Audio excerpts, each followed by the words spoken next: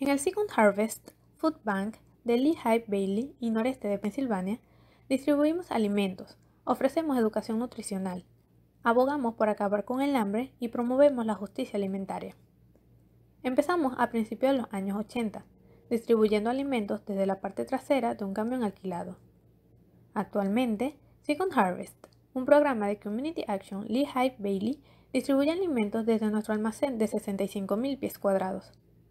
Second Harvest no suministra alimentos directamente a las personas. Proporcionamos alimentos a una red de 200 agencias sin fines de lucro en los condados de Carbon, Lehigh, Monroe, Northampton, Pike y Wayne. Colectivamente, nuestra red sirve a 60.000 personas mensualmente. Más de la mitad de las personas atendidas son niños y ancianos.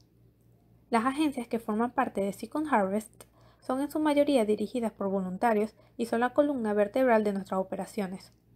No podríamos servir a la comunidad sin ellos. Nuestros alimentos provienen de tiendas de comestibles, fabricantes de alimentos, fuentes gubernamentales y colectas de alimentos impulsadas por la comunidad. Rescatamos toneladas de comida todos los días, comida que de otra forma terminaría siendo desperdiciada y tirada en un vertedero.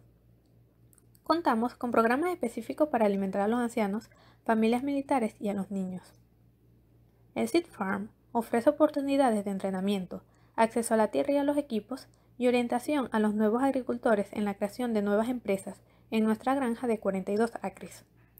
Nuestra iniciativa Fresh Forward ofrece alimentos frescos y saludables a nuestra red de agencias.